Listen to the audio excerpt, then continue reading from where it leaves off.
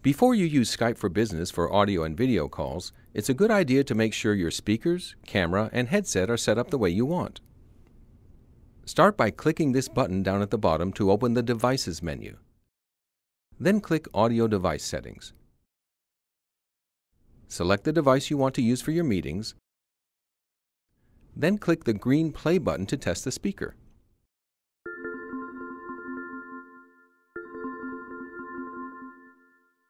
Use the slider to adjust the volume.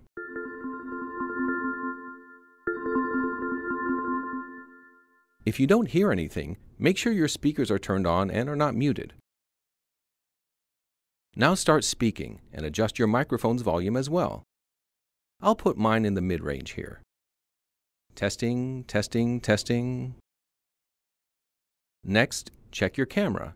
Select Video Device. Pick your camera from the list. Click Camera Settings if you need to adjust lighting or color. When you're done, click OK.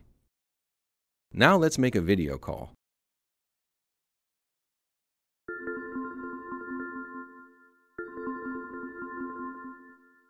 Hey Ken, what's up?